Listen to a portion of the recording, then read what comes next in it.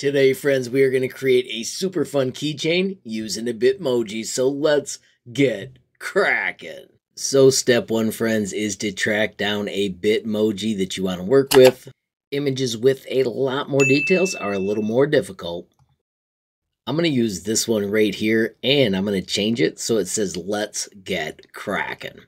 So I'm going to right click on it, and I'm going to save the image. And I'm going to save mine in my downloads folder. I'm going to change this to bitme1 so I can keep track of which one it is.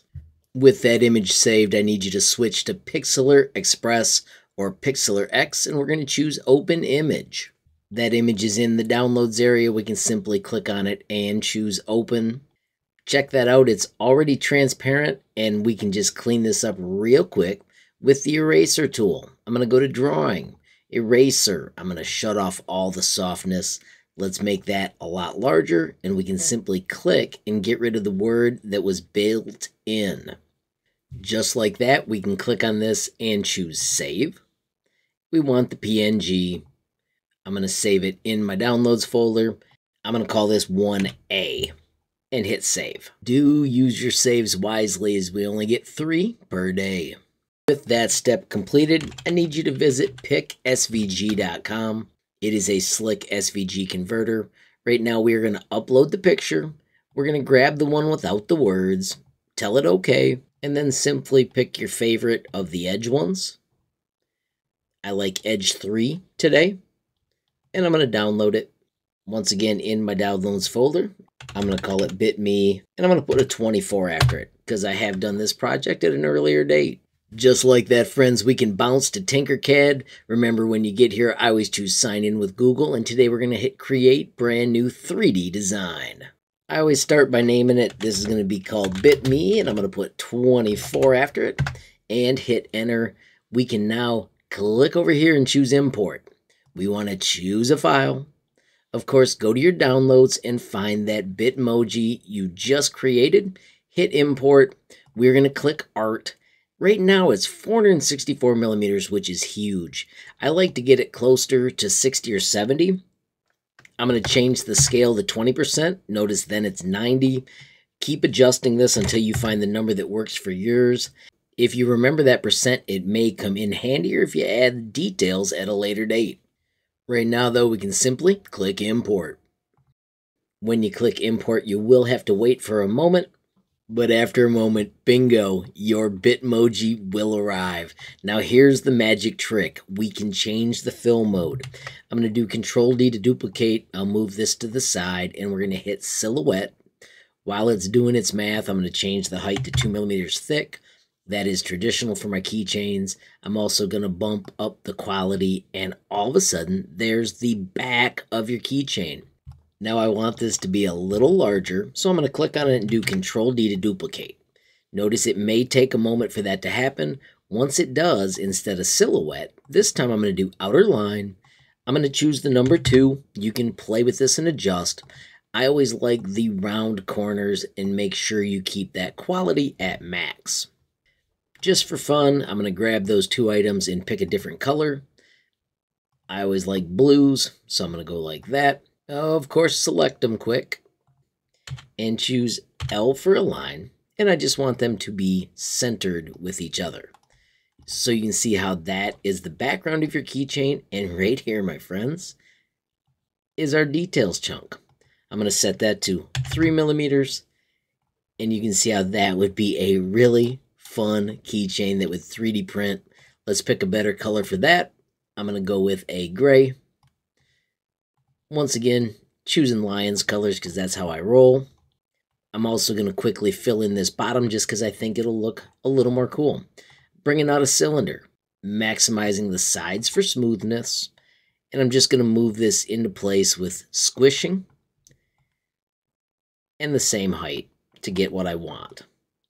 Notice as I'm stretching this, I'm using the black handles, finding the spot that I like. And then check this out. Even though it goes past these 2 spots, I'm going to trim it so that it comes through right here and ends up looking pretty sweet by simply bringing out a cube and saying that is where I want it to connect. And then I'm going to cruise out another cube. Now notice if I set it on top, that won't cut. So I'm setting it on the normal work plane, finding the spot where I'd want it to be, and let's use Shift Select. So that's 1 item, 2 items, and 3 items selected. When I hit Group, all of a sudden that lines up how I would want. I could still adjust it a little bit if I was fiddling with it or if I wanted to.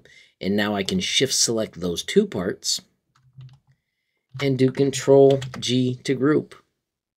Note it does take a moment. But bingo, there's my new bottom piece. Let me show you another fun trick. We can click on our custom color, click the number, and click another spot where we want that color to be, and bingo, it drops right in place. I'm going to cut a keychain hole. I like to use size 5. The first step is to maximize the sides, and then I like to do Shift, Stretch, or Shrink. Click the box, type the number we want, and it snaps to size 5 on every corner. And this would probably be the location where I would put my keychain hole. Friends, with that completed, I want to add Let's Get Cracking. Let me show you how we're going to do that. This right here is Canva. I've chose Sign In with Google. I also want to create an Instagram post. I like these because they are super efficient. We're going to simply click over here on text, add a text box. Of course, mine is going to say, Let's Get Cracking. Give an exclamation point. I'm going to pick a fun font. Notice there are tons to choose from. I'm going to go with Pacifico, and then I'm going to add the effect of the curve. I'm going to quickly stretch this so that it fits the design better. Notice you can click on that effect and modify it so the curve is different, but I think that is exactly how I want it. This will stretch between my hands. And then let's click File, and we are going to download this image. I'm going to leave it as a PNG, simply hit download, and once again it'll go to my downloads folder. And I'm going to leave it with the name Let's Get Cracking that it already chose. Once again, we quickly switch back to Pick SVG, upload that picture. When it comes in, this time we're going to choose Internal 2. That is my favorite for getting that edge we want. You can also double check and see if Internal 3 is a little bit more crisp. Whichever one you like, we're going to simply hit Download SVG. I'm going to call this one LGC for Let's Get Cracking and save it. Now, friends, back to Tinkercad. Once again, we choose Import, choose a file. There's my Let's Get Cracking. I want the art. 760 is crazy big. We're going to take this and make it 65. That should be close to the right size. And choose Import. After a moment, our design shows up. Notice it comes close to fitting where I want. I am going to adjust the rotation. We do need to find the correct rotation handle. Notice this one would be incorrect. So I'm going to do Control Z. The rotation handle I want was up here. I think that's going to be fantastic. I'm going to do Shift Stretch to get it closer to the exact size. And a couple extra twists. And then the same tricks. To get the outside edge, we're going to do Control D. Take the second one, and we're going to make it the outer line. I still like that number 2. I'm going to still make it round. And I'm going to bump up the quality. Once it finishes, we can change that height to 2. So let's get the back of this set up quick. We're going to hide those words. We're going to do Control D. And we're going to make the second one a silhouette. That'll fill it in. Now we can hide this one. Once again, double check that the parts are going to touch. I'm going to select both of these. Notice if we stay inside the shape, it's 22.5 degrees. If we come out further, we can do 1 millimeter at a time. When we've got it all selected, we can grab that entire set and do Control G to group. It does take a moment. Note there are superficial lines. I'm going to tell you that those will not matter in our real project. If we quickly hit Show All, if we do a top view look and a flat view, you can see those aren't lined up exactly. That is because of that rotation. If we check that out, it takes 2 or 3 degrees to get it right back where it was. If I hit Show All, You'll notice the gray pokes through the bottom. I have no need for that, so we're going to simply hit W for work plane. We can now click on the gray pieces, make sure we only have those, and do D to drop them to the top. And then I'm going to change the height to 1 for how far they're each going to stick out of the keychain. With that set up, friends, it's ready to send it to the 3D printer. We're going to do that by exporting the blue piece. Export just the selected shape STL. This is going to be the BitMe back.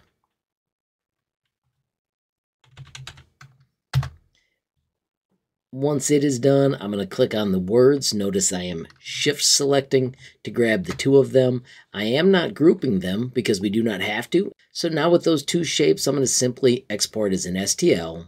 And I'm going to name these as the words. Notice I did already do that earlier. I'm just going to save on top of the other one. Let's do W for work plane to set that back. In Bamboo Lab Studio, we're going to simply bring in those 2 designs.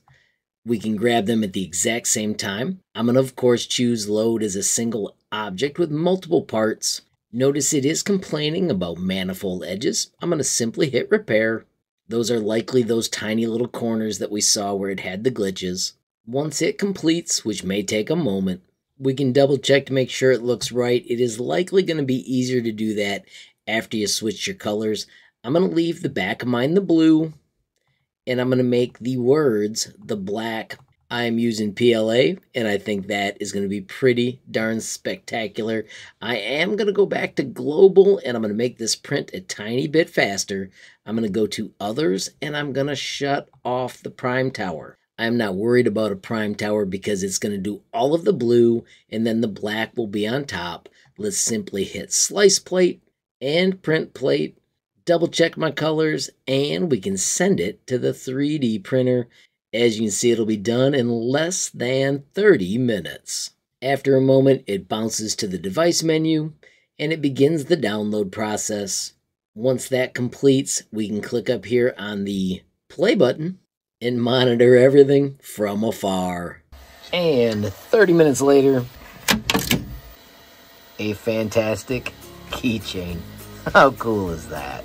Friends, as I wrap up, I do want to say thanks to my supporters on Patreon. Absolutely love how that community is going. Make sure you click the links below to learn more about it. Of course, friends, I want to thank you for watching as well. Remember, every time you click that like button, click share, add a comment, or hit that subscribe button, you're helping HLModTech get just a little bit bigger, which absolutely makes my day. Of course, friends, have a glorious day and keep tinkering.